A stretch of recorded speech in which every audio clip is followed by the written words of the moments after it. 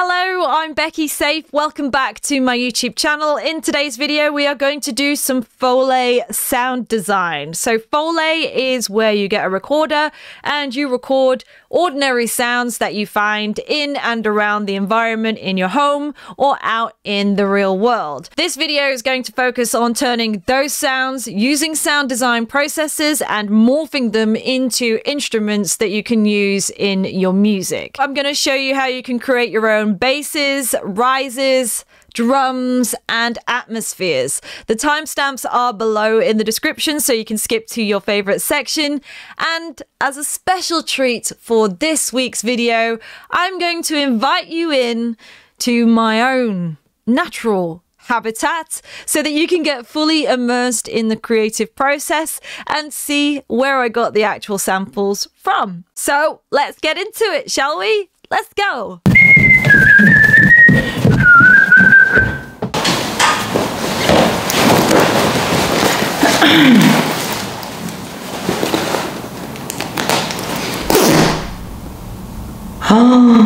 Sample that.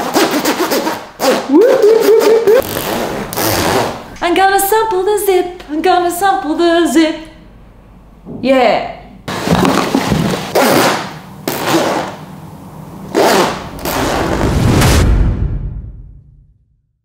The first sound that we're going to make is a bass using a zip from a jacket. So I recorded the zip. You saw that. I'm going to edit that in. And we're going to use Granulator 2. So this is a Max for Live device and it splits your sound into grains. You drag and drop your sample into the window. So we're going to get the zip, drag and drop into the window, and now it's here. And we can split the grains by increasing the grain size here, and you can see in the window that it makes it smaller or wider. And if you play on your keyboard, if we move the file position,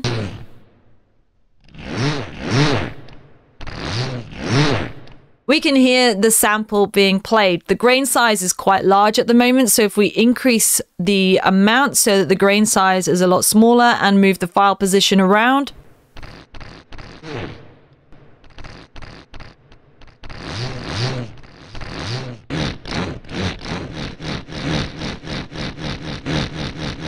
so we're looking for an area where there is some audio content that we can use, and we're starting to shape it by increasing or decreasing the grain size. Smaller grain sizes are better because they give you a lot of that kind of repetitive texture, but too small can start to create some tonal information, and depending on what you're using your sample for, you might not want that tonal information. You might just want texture. Other aspects of Granulator 2 that you might want to look at are the voices. We can turn this down to 1. We can also scan. So scanning is going to scan either side of your grain size window that you have there. So you can increase the time and the curve. You could also activate the LFO, and then you could increase the LFO on different parameters. You can see here on the grain, you've got LFO. You've got LFO on your file position. So if you increase the amount, this LFO here is going to now modulate the grain and the file position.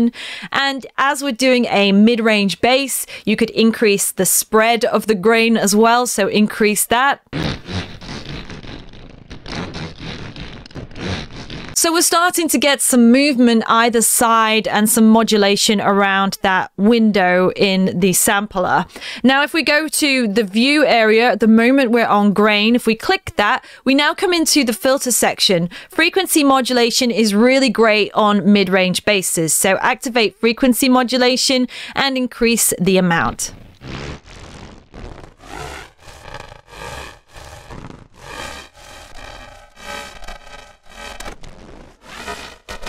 So it's starting to sound a lot less like a zip and more like an electronic instrument. I'm going to play around with the settings in here a little bit more until I get something that I like, and then we're going to do some additive and subtractive synthesis.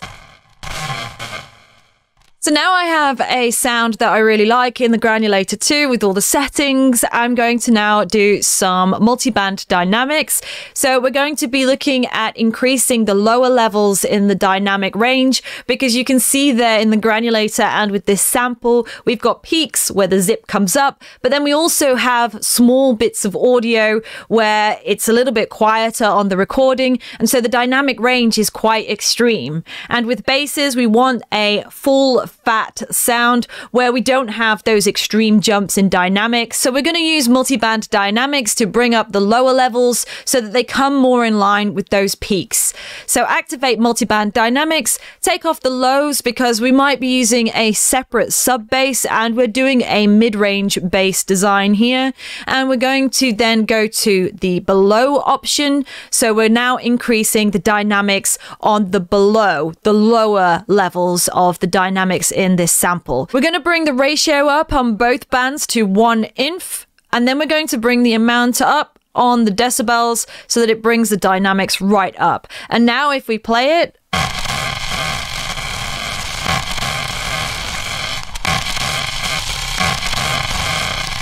it's got that grungy bass sound now. It's sounding a lot less like a zip. The next thing we're going to do is add some distortion. I'm using Rift from Minimal Audio. It's a third-party plugin, and this is bipolar distortion. It's in my recommended plugins linked below, so if you want to check it out, as well as all of the other plugins that I recommend that you get, this being one of them, because it is sick, and you will hear it in a moment. But if you don't have access to Rift and you just want to use Ableton stock plugins, Saturator, Overdrive, the amp, really great for adding extra crunch to your bass.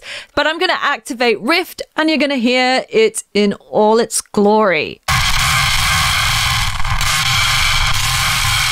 Lovely. So we have a real grungy mid-range bass, and the next thing you want to do is do some subtractive synthesis using an auto filter just to bring out those harsher upper frequencies, because we've added a lot into our bass sound. And you'll start to hear now as I move this frequency control up and down. If you automate this, this is where you're starting to get that movement, opening and closing of your bass, and getting those nice textures that you might want to use over the top of a sub bass.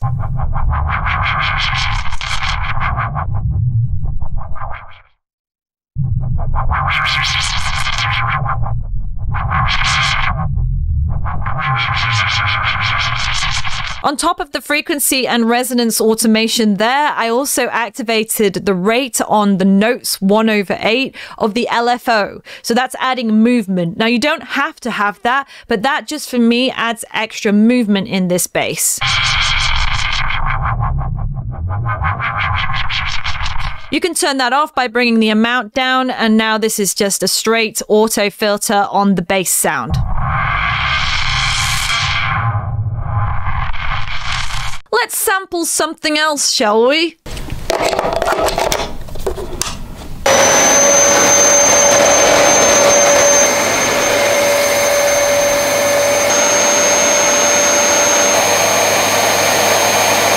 Yeah! Hoover! Vacuum cleaner is the official term for that.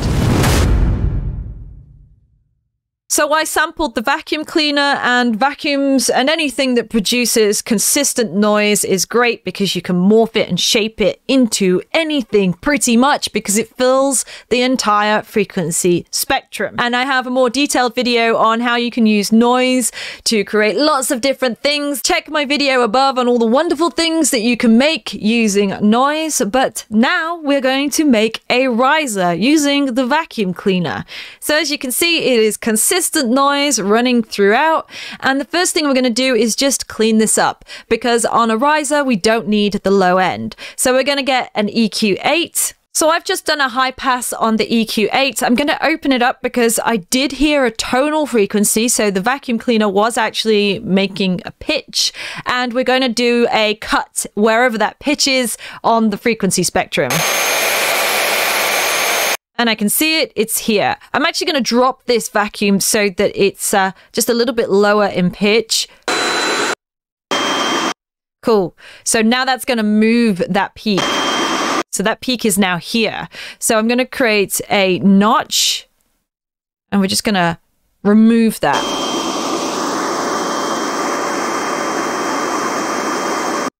Cool, so it's not gone completely, but it has cleaned it up. The next thing we're going to do, and crucially when you're doing a riser with noise, is the bandpass sweep. So we're going to sweep through the frequency spectrum, and that's going to create the impression of an increase in frequency because we're isolating frequencies. So auto filter in Ableton, and we're going to come onto the bandpass. We're going to change the slope to a 12, and we're going to sweep across the frequency spectrum, and that's going to create that whooshing feeling.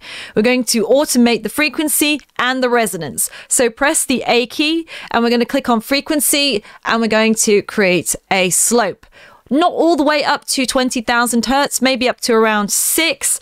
And then we're going to bend that using the Alt or Option key. That's on the frequency. On the resonance, we're going to do the same. We're going to create an exponential curve so that it increases more rapidly as we get towards the end of the file. But we're not going to do a resonance boost all the way up because that's going to be quite piercing to the listener. So we're going to bring that down and we're going to bend.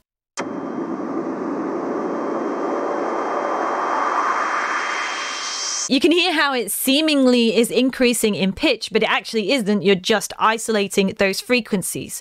But it still sounds like a vacuum cleaner. So we're going to use time-based effects like phasers and reverbs to kind of mush those frequencies together. So I've added into the chain a compressor, a phaser, and a reverb. I'm going to bring the phaser amount down and I'm going to bring the rate to 1. And with the phaser and the reverb, I'm going to automate the dry wet so that they fill more of the space, especially as the auto filter reaches those upper frequencies.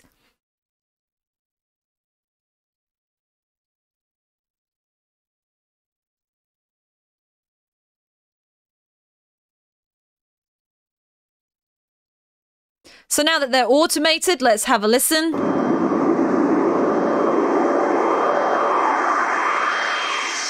Finally, you might want to use Ableton's frequency shifter on ring modulation mode. So activate ring and then we press the A key, click on the frequency and then bring it down to the bottom, drag up. And now you'll hear this kind of beating, which is quite common with risers.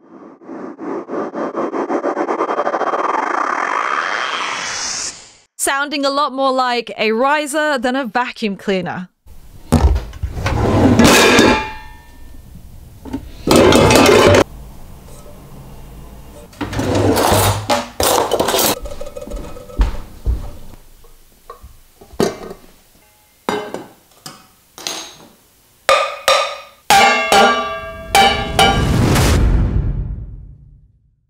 Next on the list, super easy to do, is to isolate a tonal frequency so you can use it either as a kick or a snare drum. I do also have a more comprehensive video on D&B snare sound design, so you can check that in the link above if you want to learn more about how to create your own snare drums. But this is going to be creating the fundamental or tonal frequency of the drum. And you can use this method to create kick drums as well, but I'm just going to show you how to do a snare. So we have the pan, the sound that I recorded from hitting the pan, and I'm just gonna isolate that so we get a little fade on there as well. So this is the pan. So you can hear it sounds like hitting a pan. What we're going to do is we're going to get an EQ8 and we're going to isolate the tonal frequency. And for a snare drum, it kind of hovers around 200 hertz. So let's open up the EQ8 and find where the main tonal frequency of me hitting this pan is sitting. So around here. So that's about 200, it's 230 hertz. So now we can start to shape this using the EQ8. And we're going to use some hard curves, so 4 times slope on both the upper and the lower frequencies.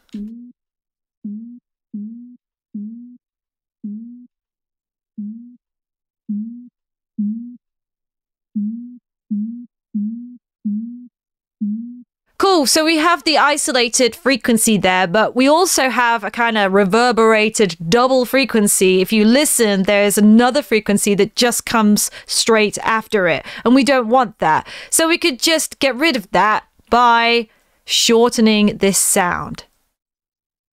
So now we just have, probably a bit too short.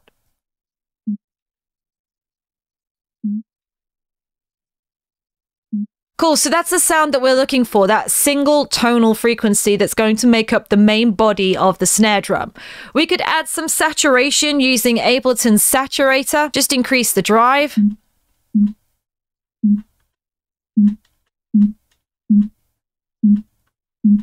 And now we can go ahead and layer this drum. So I'm going to layer it with an acoustic drum from a sample pack, just making sure that the initial frequencies are not clashing. And now let's blend the two sounds together and we'll have a listen and see if this sounds like a full-bodied snare drum. And the tonal part could actually be shortened a little bit more because a lot of the acoustic sound is coming from the snare layer.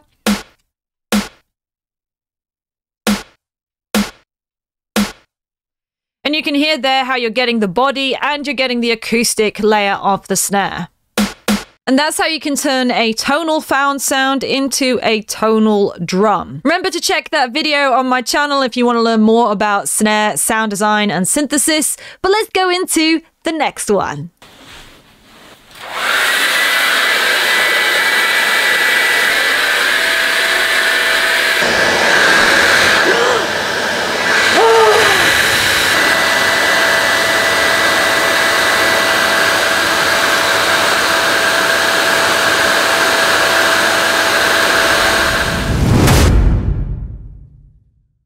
If you're enjoying and you're liking this video so far, please consider hitting the like and the subscribe button and dropping a comment below to let me know what you thought about the video. It all helps with the YouTube algorithm and it helps me get connected with who's watching my videos. And I'd love to hear from you. So please hit the like button and drop a comment below and say hello, hiya, you all right? So once again, we're back onto using noise, and this time we're taking it from a hairdryer. And remember, noise is just anything consistent that fills the full frequency spectrum. But this time we're going to make a hi-hat. So we're back into Ableton and we're using the sampler. I'm going to drag and drop the hairdryer into the sampler. And now we're going to just take a small snapshot, a small section. We have some MIDI notes in there, so we can play this.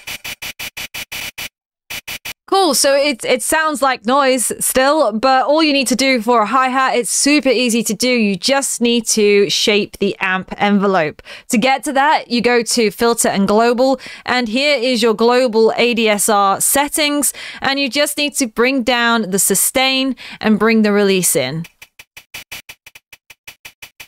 We're going to go on to a high-pass filter. And we're going to change the voices to 1, and let's just increase the volume so you can hear it.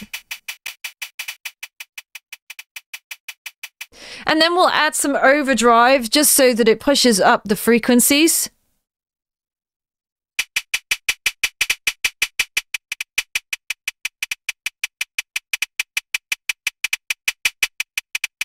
And that is your hi-hat. It's so easy to make from noise, and you can play around with the decay to open and close that noise sound to create some really interesting textures.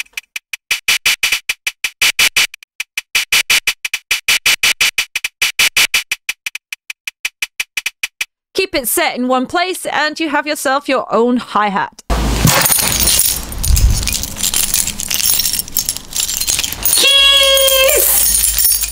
Let's use the keys!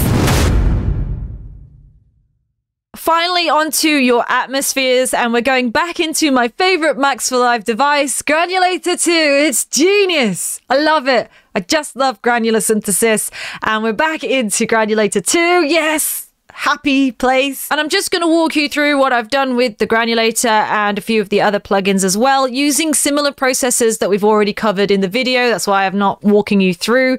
But I dragged and dropped the sample into Granulator 2, played around with the settings. This time the grain size is really small because those smaller grain sizes are going to create those tonal textures. I've also added the MIDI effect, the 5th chord. So now when I press down on one key, it's going to play the 5th at the same time as well.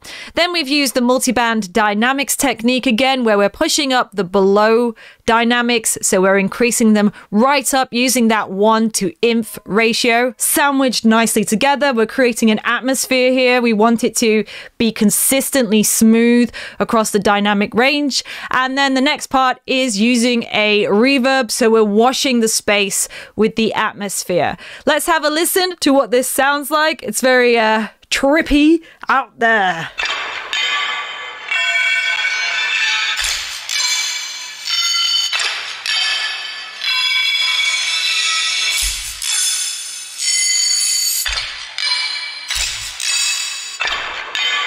And from that, you can hear how there is a lot of tonal information in there. So make sure you check your key of your track so that you're matching that tonal information with your music. And that's just a few ways that you can take found sounds, recorded Foley from wherever you are in the world, and turn them into your own instruments, making it unique to your music. I hope you enjoyed this video and you got something out of it. Please consider giving it a like, commenting, and subscribing to the channel. And if you are new to Ableton Live, please check out my courses below so that you can fast track your learning and master Ableton quicker than if you were trawling through the YouTube videos online. My name's Becky Safe. Thank you so much for watching. Once again, I will see you for another video. Bye!